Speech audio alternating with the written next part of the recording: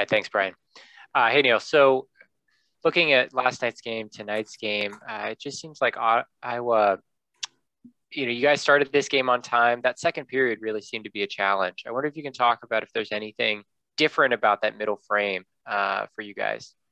I didn't love our start tonight, actually, to be quite frank. I didn't think we had the same energy that we did the previous two nights. And I think, it kind of got away from us. We scored one to get us back into it. And our final 10 of the first frame was okay. Obviously, the second period, they took over. We had some breakdowns and we had pucks on our stick. On all the goals tonight, we had chances to break pucks out clean. We made some plays up our own wings. We made some cutbacks into pressure. We had some miscommunication, misreads on some goalie handles. When you have an opportunity at this level, you have to execute. You have to be able to get out clean. And if you can't get out clean, you have to make a hard play then to give your neutral zone forecheck a fighting chance. And we didn't do that nearly well enough. And in turn, we were in a pretty big hole. You mentioned getting out clean. Those first two goals came in that 30 seconds apart, basically. It looked like both of them were as a result of that, not getting a clean break. Can you kind of diagnose that or walk through what you saw in those plays? Yeah, absolutely. We dropped down as a strong side winger, and we got to get our feet moving north. We banked one up to our own wing. The low forward tried to get in a lane on it, and then we lost position at the net. It was a strong side point shot. Nothing crazy, no east-west. We need to control sticks. We need to get a box out. And if you do that, you're going to bail out the mistake that we saw in the wall play. The second one, we brought a puck back south. We lost a wall battle. And then we had a chance to probably use the net, talk to our partner, exit east-west, and we turned back into coverage.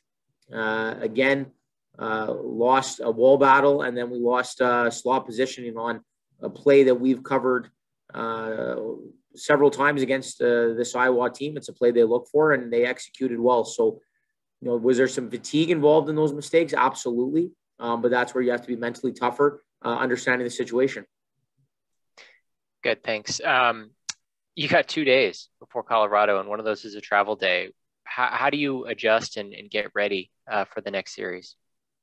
Well, we have to get back to our identity and doing things a little simpler. I thought even in the third, it's easy to play when you're trailing, especially by that number. But I thought we simplified some things, and at least we put pucks in areas that give you a chance. When you're turning pucks back south, you have line mates pushing pace going the other way. You're disconnecting yourself from the game. We didn't play very well connected, I thought.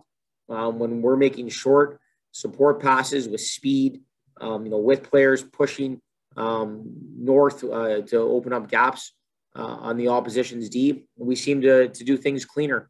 And we weren't involved in those situations till probably the third. We made some harder plays, some plays going north, and we spent more time in the ozone. Great. Thanks, Neil. Patrick? Yes, Neil, is there something that you're seeing Iowa's doing that gives your team in particular just a difficult time? Well, it's funny because I thought we played very good the second game of the series, which was, I believe, the Wednesday. You'll shoot them 20-2 in the first period, and I don't think you're necessarily saying Iowa, was doing the same thing to us. And you lose two of the first three when you probably deserve a little better fate, but you fail to get it done. Maybe tonight's one you move past, or it's a wash where you're 2-0-1 or you're 2-1 going into this game. You don't have a good night. Now it's 2-2, and you're like, well, all right. It was a close series, but you lose some games. At least one of them that you should have won when you're the better team on the evening, and you probably have a different outlook. So I think it's important not to hit the panic button. We don't need to overanalyze tonight's game and group it in as to a series analysis, but tonight we weren't nearly good enough, and they deserve the 2 points top to bottom for 60. I wouldn't necessarily say that was the case in the prior two victories. Okay. So along those lines, with the rhythm of the season being what it is, the schedule being what it is, do you have to assess these chunks of games, these blocks of games a little bit differently than you might in a more traditional season? Yes and no. I think, we're a competitive group. Like, you have to hate to lose. And, I think a big part of the development process is establishing winning habits and winning details. And, we're trying to build the next crop of players for the Dallas Stars. And we have to do that the right way. And you don't always have to get the 2 points, but you have to do things that give you an opportunity where you're in the position or you're in the conversation every night in the game. And for the most part of the year, I do believe we've done that.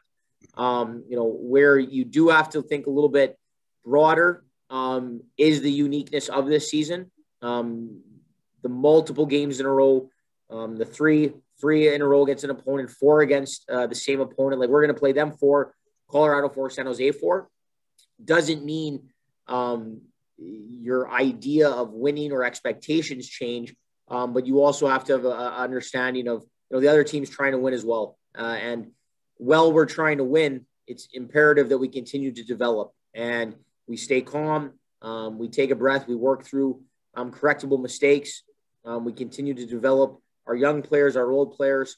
And if we develop the player, our team will continue to grow. And we'll start to narrow the gap again on some of these closer games. In a season like this, where it is different, would you take a win where you don't necessarily play well? In fact, maybe there's some bad habits that creep in, or would you be okay with something where you don't win, but you are really playing on point? Well, it's funny. I think there was a stretch. The 2 games this year that come to mind was we had 3 wins in a row in Tucson on the road. The third night there, I thought they had a good push. Both teams had a little fatigue in their games, and we kind of found a way to win and win 3 in a row against the same opponent, which is very tough to do, especially on the road in 3 and 4 days. So for me, there was stuff involved in that we probably didn't love, but in the same breath, we found a way to make a block at the right time, be on the right side of a battle, win a blue line, do something on a special teams that will still help the development process and, still recognize you can win a game even when you're not at your best. I thought the first game against Colorado was actually similar too, where that game, they put us on our heels a little bit. We didn't bend, we bent, but we didn't break. And we found a way to win a game when we weren't at our best. You can use that as a teaching moment as well. So, I want to win. We'll be clear on that. We want to win. But, I still think there's a lot that can be done on a loss, but you just don't want to go down that rabbit hole too long. Yeah. Okay. Thank you.